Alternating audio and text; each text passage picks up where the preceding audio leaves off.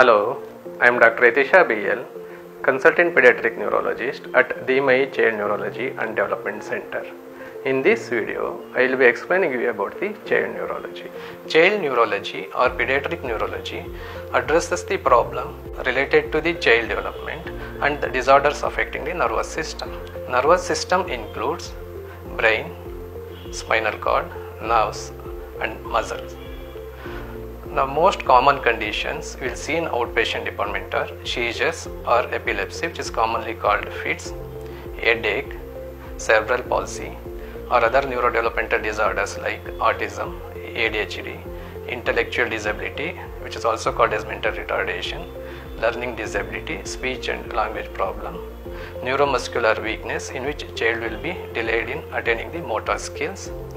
In addition to these, less common conditions like abnormal or involuntary movements, neurodegenerative conditions, genetic and metabolic conditions also will be encountered in our outpatient department.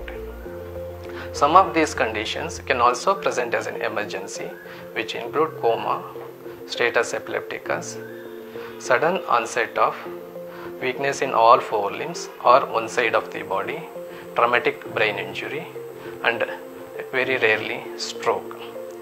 I will be explaining about these in my subsequent videos.